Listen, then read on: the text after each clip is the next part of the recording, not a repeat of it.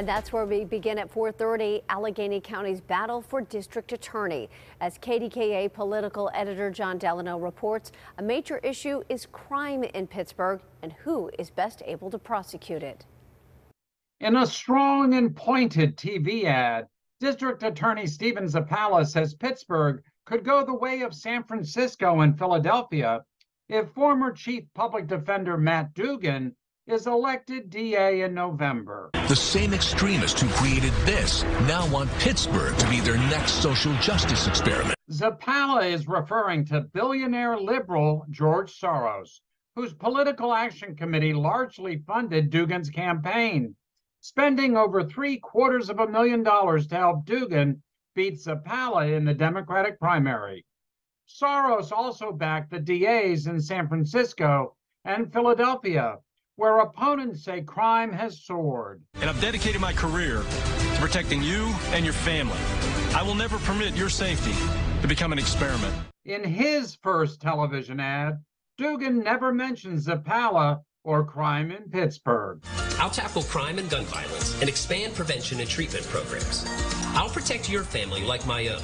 Dugan has repeatedly said he wants to reform the justice system by decriminalizing low-level offenses so the DA can focus on larger crimes. Looking for avenues to divert low-level nonviolent offenders out of the criminal justice system so we can focus our efforts on the prosecution of violent crime. But again, we're not going to just talk about arrest, prosecute, punish. We want to talk about partnering with the next county executive, the mayor, lawmakers, and other entities where we can talk about prevention of crime. Both county executive candidates, Sarah Innamorato and Mayor Ed Gainey, have endorsed Dugan.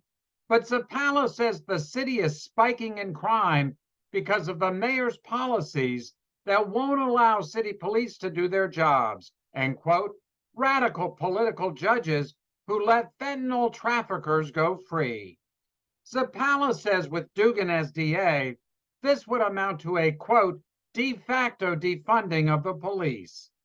Gainey rejects Zappala's characterization, saying his number one priority is making Pittsburgh the safest city in America. This back and forth is political. I'm not going to be involved in that political rhetoric. The DA knows my number. If there's something he wants to say, he can call me. We've reached out to him. The reality is this. We're not going to go back and forth. We're not.